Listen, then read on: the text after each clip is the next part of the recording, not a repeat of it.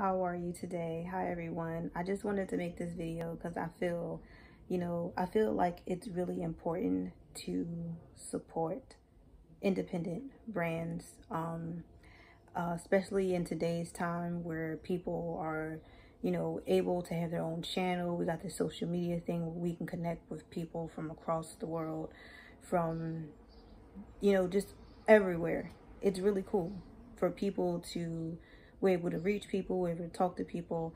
I don't know if it was Botswana that I was talking to somebody from once about, we literally was texting back and forth on Facebook about hair care, and it was almost as if she was right around the corner. But it's really cool how you can connect with somebody from way across the world and reach them and whatever. And I was just telling her about different vitamins to take for her hair, how to grow it out, stuff like that.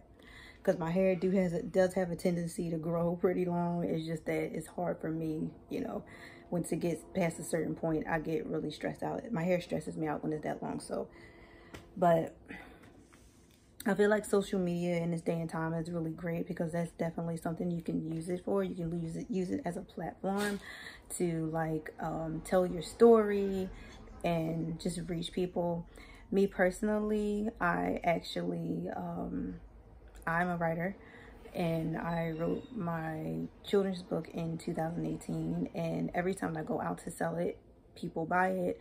Somebody even, wanted to put it on the news. And so the next time I went out to sell it to somebody else, they was like, oh, I saw this on the news. I'm like, well, cool, But I really, and for me personally, I say support these type of businesses because I feel like you don't have to be rich and famous to have something important to say.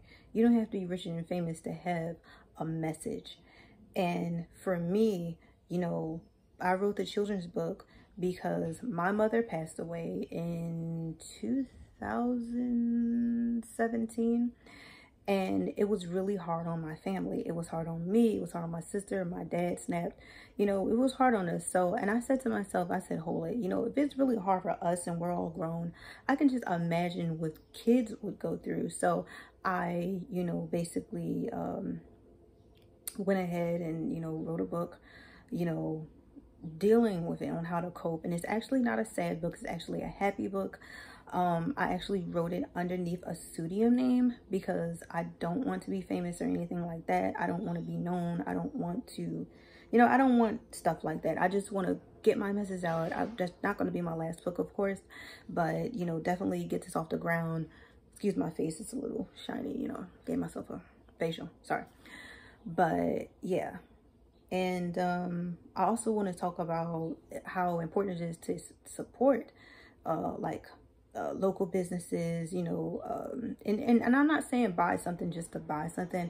I'm saying you really connecting with that line that is actually, because I live here in Philadelphia, there's actually a clothing line, here in Philadelphia that I'm going to start supporting, because I was hoping that they didn't go out of business. I think it's called Streetwise or something like that. It was actually pretty cool. Seemed like a real nice, and it's colorful and stuff like that. And you guys, I just need to let you know that, a lot of these big corporations steal from little people. Okay, there is a clothing line right now, fashion, I'm not going to say the whole name, but been accused of stealing from people, or, stealing from an independent line. I'm sorry, but I don't respect that. Just because it's something that's popular, that doesn't mean that I'm, that doesn't mean that people should support it.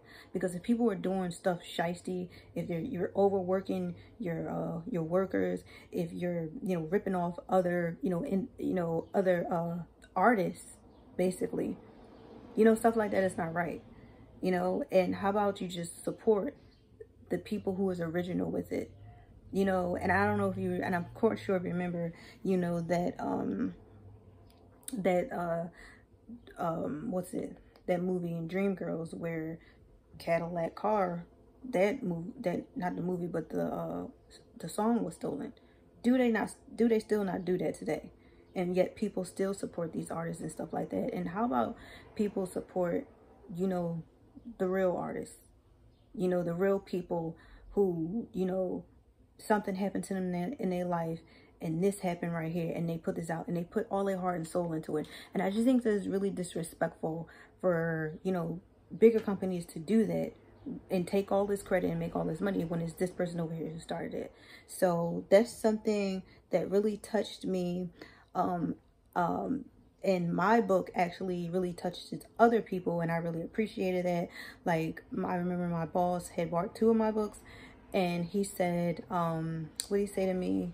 He said, no, he actually read it and was crying. It made him cry, but it was a happy book. You know, it was something that's to make you feel good even when you lose somebody.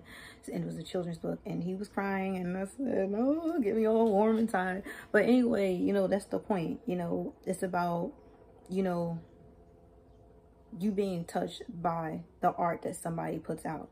And a lot of times you'll be touched by the art that somebody puts out, but it's not original. It's not something that's original. Which brings me to this next artist that I want to just put out there.